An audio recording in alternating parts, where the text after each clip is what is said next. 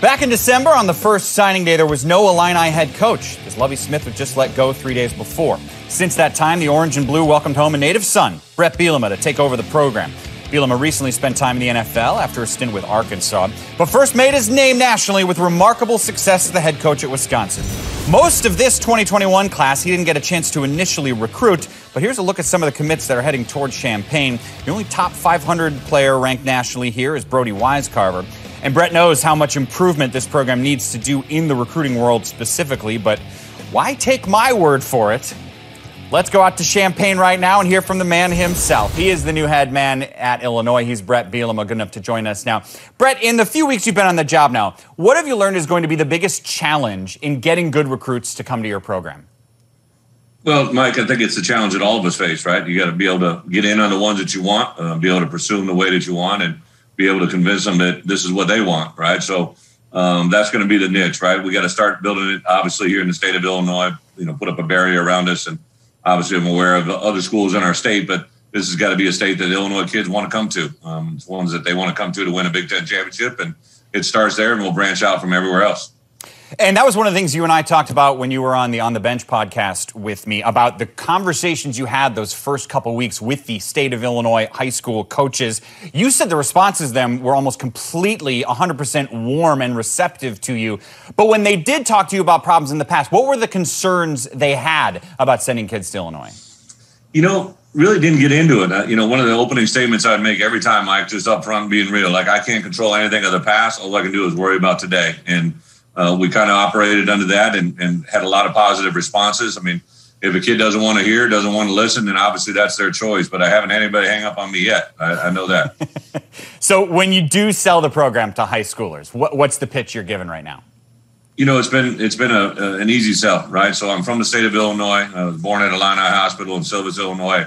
Know the lay of this land. I've been in this conference as a player, an assistant coach, a coordinator, and a head coach at a previous spot. So it's been a really easy thing for me to tell them, listen, come here, be a part of the plan, get yourself better every day, and you'll be rewarded for a lifetime. And, to now have on staff two coaches, Aaron Henry, Terrence Jamison, Terrence from the city of Chicago, who played for me in this conference, and to have two former players represented on my staff of here's living, breathing proof of what someone can become. Both two different stories. Terrence really didn't get a chance to play because of injury. Aaron had a decorated career and got a chance in the NFL. So two guys, two different stories, but same different results. There was a young transfer up in Madison a few years ago named Russell Wilson, and you had decent success with him. So you know how to make something like this work. How important do you think transfers will be in your first year or two of trying to rebuild this program? Mike, it's something that we really embraced. There were 14 kids committed here before I ever came on campus, before I was ever named. So I knew coming in there would be a limited pool of players that were available for this signing day today. We got two great ones in Josh McCray and Dwayne Johnson, but we've been able to add quite a few kids to grad transfer as well as a regular transfer portal. And it's something I knew and identified early. I think they can give us immediate help at some positions. Maybe we're a little thin because of either graduation or transition. And I do tell guys, listen, especially that first grad transfer I had was a guy by the name of Russell Wilson, and still working for him. Plays in the NFL and got to marry Sierra, so he's been living a life that's been pretty good. But I would tell our guys, the grad transfer world is, not only 1 year grad transfer, 2 year, 3 year grad transfers. And I want them to not only just bring a good football player, I want to bring a great person. And if they come from pedigree, like that are in the college football playoffs, national championship games, whatever it is, let's get players here that know how to win. So just to be clear, you're saying as a guarantee to every grad transfer, if you come play for Bielema, you will be an NFL star and you will marry Sierra. That's a guarantee you're giving, right? No, that's a media guy putting words in my mouth. What I did say is that they will have the same opportunities that Russell Wilson had. And if they go beyond that, that's in their hands. I like the way I said it better. There's something Jerry was bringing up that I want to ask you about because, he thinks the way you do as a head coach. And in this weird world we're living in of COVID, that number of 85 feels not as strict, but it still seems gray, like with transfers coming and people getting an extra year of eligibility. How are you handling roster management for this upcoming year? Mike, it's really was a focus, not only just to take this Illinois job. I kind of been thinking about, obviously, this over a period of time. And was researched into the rules of what we're going through right now in COVID. And because everybody got this bonus year, I really wanted to look at, the group of seniors that could be just potentially leaving that could bring back. Not only could they have the opportunity to go to the NFL, quit football, but also go to other teams. So I recruited those guys the hardest, the fastest, and got the majority of them back. And then really, as this thing has unfolded, the NCAA has shown us they're going to give us some relief in numbers. My guess is that eventually there'll be relief in numbers even in the years ahead.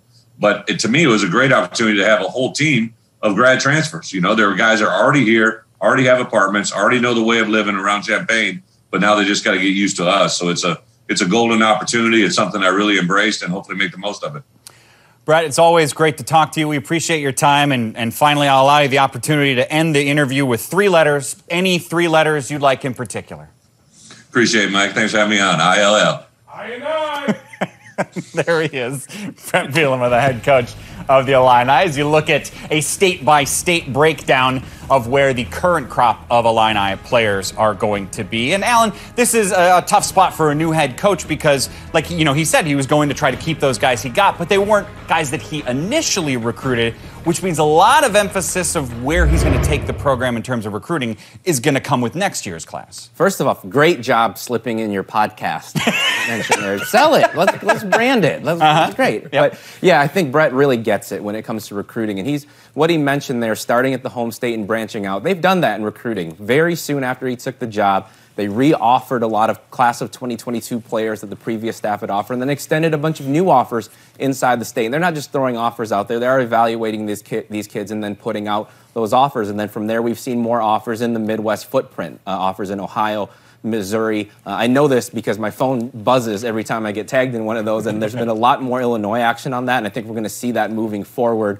They have definitely concentrated more in the traditional Big Ten Midwest footprint so far in 22 recruiting. Yeah, Alan, I think he's done an outstanding job of really hitting the ground running. You heard him talk about really starting to get back and start those relationships with some of the coaches here in the state of Illinois. And some of those relationships were damaged. And I think a guy like Coach Bielema can really fix those relationships and make them happen so that these head coaches at the high school level will also feel like they're open, they're welcomed at the University of Illinois. So I think those are some of the things that are going to help him. And it's really about him going out and establishing the identity of what he wants this Illinois football team to look like, not only this year, but in the years to come. As he continues to establish that, I think the recruiting side of it is really going to be picking up. And the fact that he's going out and personally offering these players that are coming up now, I think is going to really pay dividends in the coming years.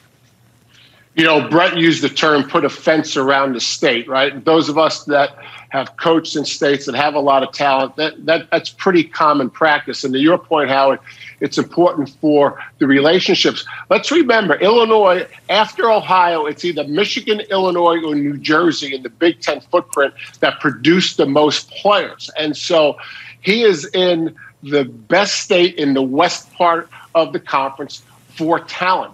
And how you recruit the in-state recruit is so much different than the out-of-state recruit. You're not going to keep everybody, right? But here's what you are going to do to everybody. You are going to make a statement that prospect, whether he says yes or no, that he, his family, and his high school coach will say, Coach, we might not be coming to Illinois, but you did the best job of anybody recruiting. That's the obligation of a coach that recruits an in-state where if you get most of the good players, you can build a program. There's not many schools in the West Division that can say that. Illinois is the one school that can say that. If they keep the best prospects in, and nowadays, with all the free agency and the movement, even when a prospect says, I'm going somewhere else, and Howard, you and I talk about this a lot, when they go somewhere else, you hug them, you wish them the best, because that relationship may come back to benefit you in a year or two if they want to transfer. And Jerry, to your point about how the state of Illinois has kind of been abandoned in the last administration for recruits, this is 2 straight years. The Illini haven't brought in a top 25 ranked player from the state of Illinois. It's been 4 straight classes. They haven't brought in a top 10 ranked player from the state of Illinois. It seems pretty clear Bret Bielema wants that to change and change in a hurry. You mentioned how good